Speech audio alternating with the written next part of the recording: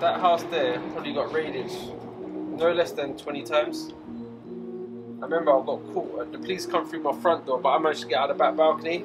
2 rucksacks full up. I will be in my yard coming back from Ross Clark Primary School. Primary school, I'm doing my fucking homework in my bedroom. Them men is climbing up on scaffolding. They're climbing up on scaffolding, thumping through your window. You know them crazy white youths? You know them crazy white, I blam, blam, blam, blam, licking off your window like, I come out, bruv, come out, come out. So I'm looking back on my phone like, yo, next thing I see the hand go like this. So I'm going, hey, Lou! Then I've tried to run in my flip-flops. I'm running, but I'm laughing. As I'm running, I'm laughing. I'm like, boom, boom, boom, boom. Carry on running. As I've got up, boom! Hit me in my spine.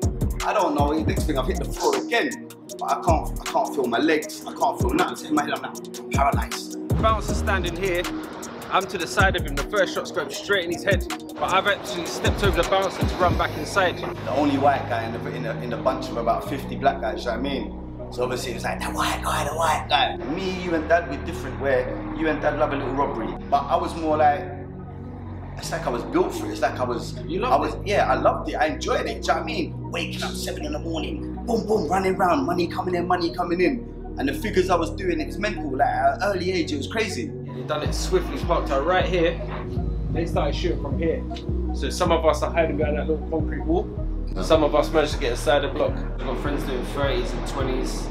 I'm not going to see them till they're like 50 and 60 years old. And then you've got the other side, who someone's died. They're never going to, their family are never going to see that person again. There's no winners in this.